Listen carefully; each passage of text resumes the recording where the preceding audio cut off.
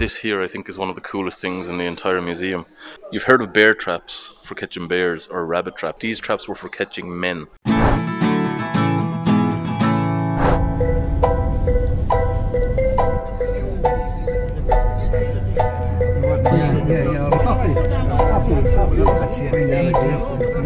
Not agreeing with the entity.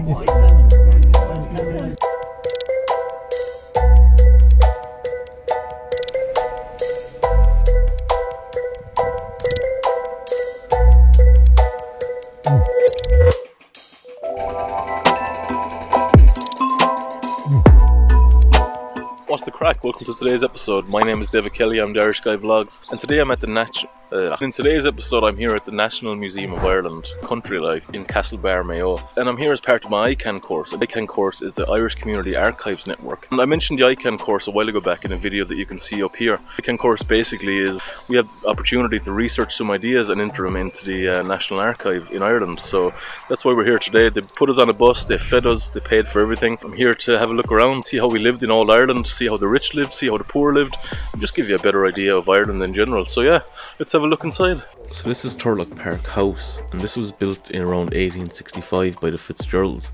They were a wealthy family of landowners.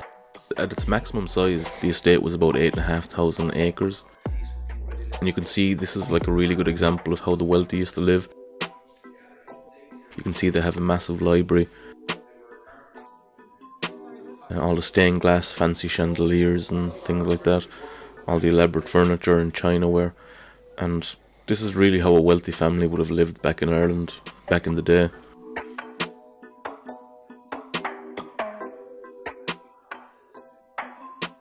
This is a half piano, half harpsichord. It's called the lyrichord. It's the only one of its kind in the world. There's a barrier here, and I just want to go over and play it and just doodle-doodle-doo. But yeah, it's pretty cool.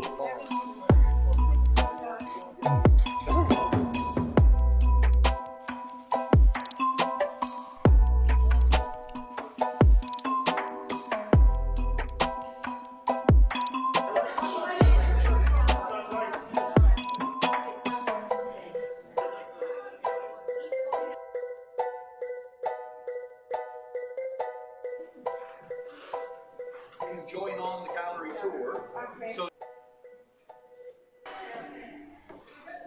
So this is how the typical woman of the time dressed.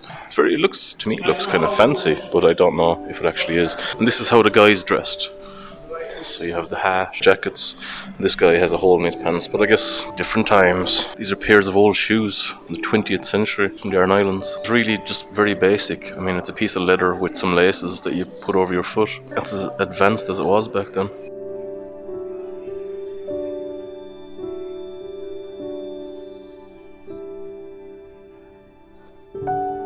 And one of the guys just pointed this out. This is a picture of a statue of Queen Victoria being removed from Leinster House. And he said that there's another photo of the lorry driving away, and in the crowd there's a picture of a man holding up a £5 note. The significance of that was that when Ireland asked for relief during the famine, all Queen Victoria sent was a £5 note. So it's never been confirmed.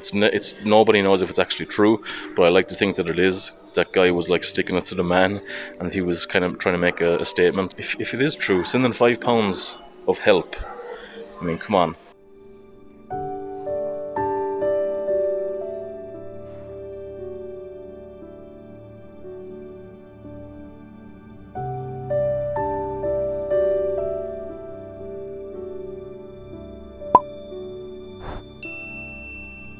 Here's an example of the thatched roofs that they used to have here in cottages.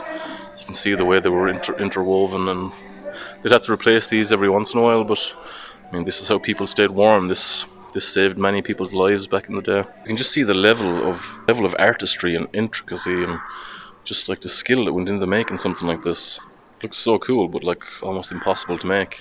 I wonder how comfortable that baby was. And this kitchen is from an exhibit here called Kitchen Power, and they say that this kitchen is actually called the Marriage Breaker because back in 1956 ESB started driving around the country displaying these kitchens, and of course all the mothers started seeing these kitchens and started getting ideas of this is what I want and this is the future, and then of course husbands didn't like it, and that's why it became the Marriage Breaker. So yeah, I actually think this is a really cool looking kitchen, even from like 1950s point of view. Kitchen I think still stands up today, and it's really, really cool. I'm gonna go downstairs now and look at the rest of the stuff from the Kitchen Power, so let's go.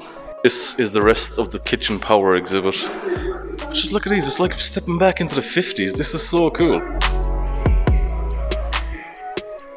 I'm back in time. It's like walking into a 1950s showroom.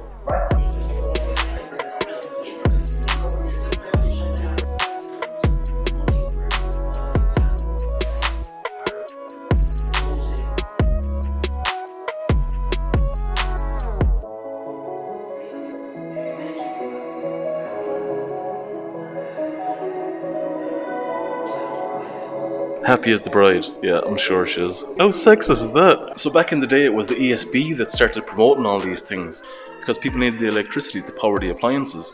And of course ESB started pushing it, and because of that Ireland started to kind of boom in a way that nobody really expected. You can see here the thing that people could afford the most was irons because they were the cheapest, and then you have kettles, hoovers, fridges, all the more expensive things that belong. So even though people wanted those appliances, they couldn't actually afford them. All they could afford was irons. And this kind of kicked off Ireland in a different way. I'm not sure if that was a good thing or a bad thing. Surely on one side it's good because like we have a better quality of life, but on another side was just mass consumerism and mass production. And so was this actually something positive to begin with, and now it's kind of turned negative because obviously consumerism, mass production, that's kind of destroying the world right now. So it's a bit of a tricky one.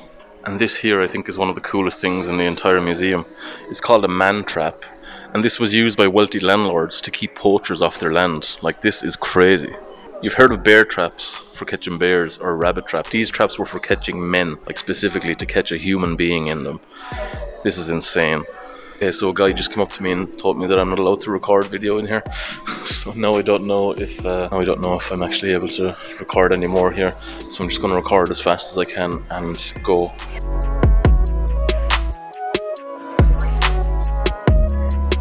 Okay, it's 3 o'clock and my group is just about to leave. I totally got distracted. I really hope they're not gone. And there's also Victorian Gardens here, but because I'm running back to the bus, that's them. I'll see you another time. Okay, they're still there. Oh. Everybody's just about to leave. Yeah, it's probably a short video because that's literally it. That's all I can film.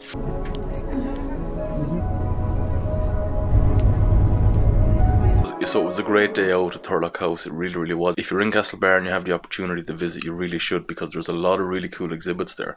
And I just want to say thanks to everybody that organised it. I mean, they gave us a free bus, free food, they gave us awesome tours, and it was just really, really nice. So thanks to everybody who planned it. I'm not 100% sure exactly, but thanks if you're watching. So I'm here editing the video, and I'm not 100% sure if I can actually show this because the guy in there said you're not allowed to record in here. So I'm not 100% sure if I put up this video, if it's going to get taken down, if they're going to contact me and say please take this down because we told you not to record. So fingers crossed. Thanks a lot for watching. I really hope you enjoyed the video. If you're new to my channel, consider subscribing if you like my videos. And yeah, I'll see you all again next Friday with another video. Bye.